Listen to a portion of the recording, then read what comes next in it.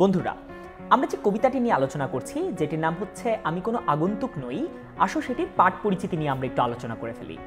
এই কবিতাটিতে মূলত 4টি জিনিসের কথা ব্যাখ্যা করার চেষ্টা করা হয়েছে। জন্মভূমির সাথে সম্পর্ক, দেশ মানে শুধুই প্রকৃতি নয়, দেশের মানুষকে আপন করে নেওয়া আর নিজের যে শিকড়টি রয়েছে সেটিকে চেনা। অর্থাৎ জন্মভূমির সাথে মূলত যে আমাদের সম্পর্কটি রয়েছে, আমরা একটি পার্টিকুলার জায়গায় জন্মগ্রহণ করি এবং সেই জায়গাটিতে আমরা সাধারণত বেড়ে উঠি। সেই জন্মভূমির সাথে যে আমাদের আলাদা একটি মায়ার সম্পর্ক রয়েছে এটি সাধারণত বোঝানোর চেষ্টা করা হয়েছে।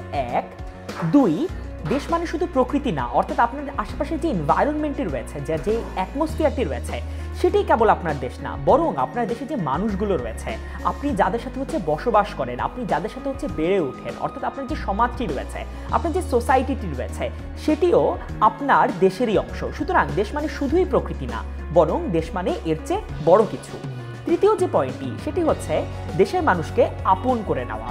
অর্থাৎ আপনার আশেপাশের যে মানুষটি রয়েছে, আপনার যে সমাজটি রয়েছে, আপনার যে সোসাইটিটি রয়েছে, সেই সোসাইটির যে মানুষগুলো রয়েছে, আপনি যদি একজন সোশ্যাল অ্যানিম্যাল হন বা আপনি যদি সমাজের একটি প্রোডাক্ট হন, তাহলে দেশের মানুষকে আপনার অবশ্যই আপন করে নিতে হবে। কারণ মানুষের নানা ধরনের অবদান থাকে আপনার বড় হয়ে ওঠার পেছনে, আপনার বেড়ে ওঠার পেছনে। তাই তৃতীয় যে পয়েন্টটি মেক করার চেষ্টা করা হয়েছে কবিতাটিতে সেটি হচ্ছে দেশের মানুষকে আপন করে নেওয়া। এবং চতুর্থ যে পয়েন্টটি মেক করার চেষ্টা করা হয়েছে সেটি হচ্ছে নিজের শিকড়কে চেনা।